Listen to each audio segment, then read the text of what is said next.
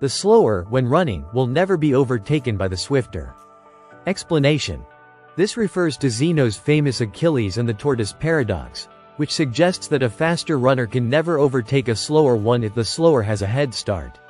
The paradox illustrates the complexity of understanding infinity and motion, encouraging us to think deeply about how we perceive and define change in the world. What is in motion must reach the halfway point before it arrives at the goal. Explanation. This is the dichotomy paradox, highlighting how an infinite number of divisions between points makes motion seem impossible.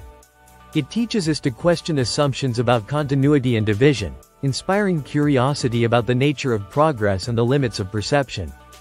If things are many, they must be both infinitely small and infinitely large. Explanation. Zeno argues that if reality consists of multiple things, they would simultaneously have no size, to avoid overlapping, and infinite size, to occupy space, which seems contradictory. This quote pushes us to explore the paradoxical nature of concepts like plurality and unity, promoting philosophical inquiry into the structure of reality. Reality is a single, indivisible whole. Explanation.